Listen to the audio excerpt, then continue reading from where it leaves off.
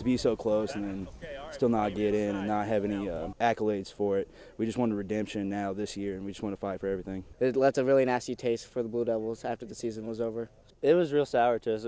We really wanted to get there, and we were so close. And this year, I have confidence that we're going to make it there. It could have been another first down, one less penalty, or any number of outcomes that led to a 6th Quincy High win and a playoff bid in 2011.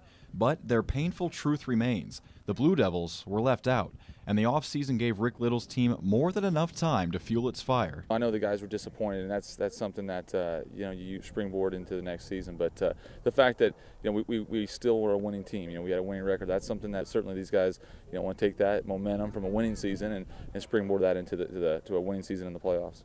And in order to get that sought-after invitation to Week 10, Quincy will need stops as the Devils look to offset the losses of D'Angelo Dean and Wes Irvin on the defensive line. Of course, we had the great DNs that were before us, and that kind of looms over our heads, so it makes us better as defensive ends, I guess. We've never been the most talented group.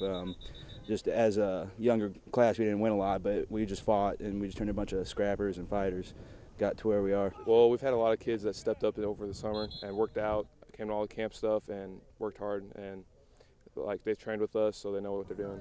As he searches for the right combinations on defense, Rick Little must do the same with his offense. Opponents are sure to key in on junior playmaker Malik Robbins, forcing Little to choose from an array of quality players that will help diversify his attack. Put me at fullback, which is, it's different, of course, but as fullback you get a lot more touches. So main thing is right now I might not get as many touches, but we have great running backs that can get those carries that could do the job just like maybe I would. We've got a few other pieces too that really I'm really excited about. Malik certainly is a centerpiece of any offense probably that he would step into. But there's some other pieces that we like a lot. There's some guys that a Cameron Adams, a Seth Holschlag, and Aaron Mott, who are some tight end receiver for us. I think Connor Kelly's gotten better. Matt Bilgree, Parker Schutte. There's a Dakota Downs that can play some fullback. River Butte. There's a whole bunch of backs that we feel we can run in there and that do a great job. They're not just names I'm throwing out because I feel like I need to mention them. They're quality individuals and quality players. So we're excited about that and feel like that's something that's going to be huge for us this year.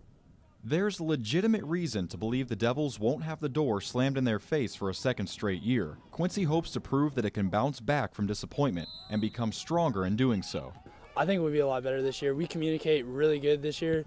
Last year, not so much, but I mean, we might not have the biggest guys, but we got some fast, smart guys, and I know they'll make their blocks. Last year, I didn't think we focused enough on family and staying together. This year, that's our main thing.